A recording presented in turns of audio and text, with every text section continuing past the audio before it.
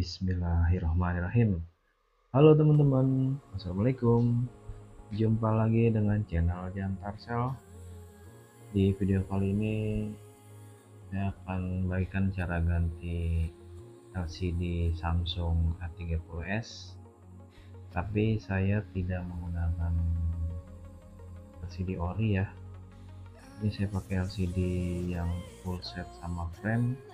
Untuk kualitasnya kalau nggak salah itu ini apa ya, universal ya, boleh bilang di universal, boleh dibilang incel, apapun terserah teman-teman mau menyebutnya apa. Yang jelas ini udah sama frame tapi nggak bisa fingerprint ya gitu, karena untuk yang OLED itu harganya cukup lumayan teman-teman, dan saya udah konfirmasi ke usernya kalau nggak bisa fingerprint nggak apa-apa ya, berarti ya diganti yang biasa aja. Ya sudah, deal. Oke, kita lanjut pengerjaan. Ditonton terus teman-teman sampai selesai. Jangan lupa di like, di komen, di share, di subscribe terutama, supaya channel ini terus berkembang dan saya makin semangat untuk upload, untuk buat video. Terima kasih, selamat menonton.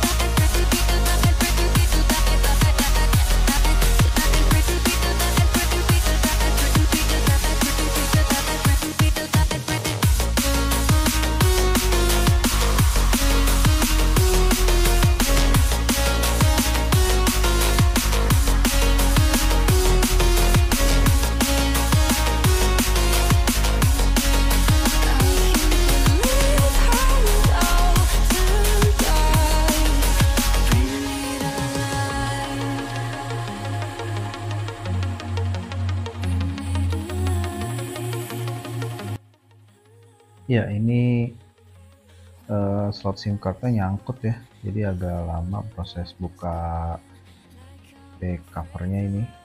Yaitu saya coba tarik-tarik tapi nggak bisa ya, bukan nggak bisa sih, seret ini, jadi dikeluarinnya tuh susah teman-teman.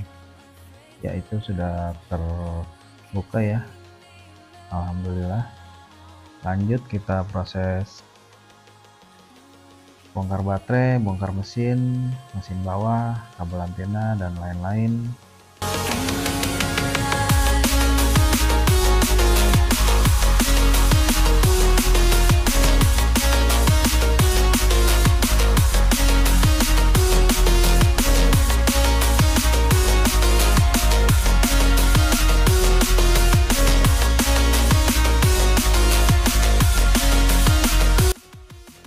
Iya, di sini saya menggunakan LCD plus frame mereknya itu VIP ya teman-teman. Ini saya nggak tahu kualitasnya nih, karena baru pertama kali pakai merek ini. Mudah-mudahan sih bagus-bagus aja ya, sesuai bisa dipakai lah gitu. Bukan sesuai warnanya ya, kalau warnanya mungkin agak jauh lah sama yang ori gitu kan. Paling ya mudah-mudahan ini touchscreen-nya nggak loncat-loncat ya, warna nggak apa-apa lah, putih-putih dikit, yang penting masih enak gitu dilihatnya. Karena harganya pun cukup miring ya dibanding dengan merek lain atau tipe lain. Kenapa saya ambil yang plus frame gini teman-teman, karena untuk LCD Samsung itu rentan ya, dalam arti kata kalau kita beli yang LCD-nya doang nih atau yang nggak sama frame, itu kadang LCD-nya tebel gitu teman-teman. LCD-nya tebel, jadi untuk pemasangannya itu agak lebih repot ya, agak lebih susah gitu kalau menurut saya. Jadi saya pilih yang langsung frame gini aja, jadi tinggal pindahin semua partnya ke frame baru ya, rakit seperti semula ya, udah jadi gitu kan, maksudnya nggak perlu repot-repot lagi. ngakalin atau ngepresisiin style CD yang baru gitu kan. Kalau gini kan cepet ya.